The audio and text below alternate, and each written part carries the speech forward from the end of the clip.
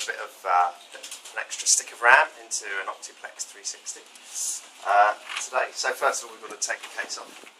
Do that by pulling this catch at the back, and then that should release the front of the case. So just take that off. Okay, so you should have one stick of RAM in there already. What we're going to do is put the extra stick in there, so that should be 1 gig. We're going to put an extra gig in. So fortunately, it's under where we need to go is under the CD drive. It's not that difficult.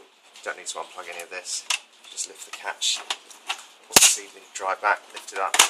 That'll give you room to put the memory in the slot. So take the memory. It'll be facing forward. It only fits in one way because there's a little slot here that has to fit the right way around.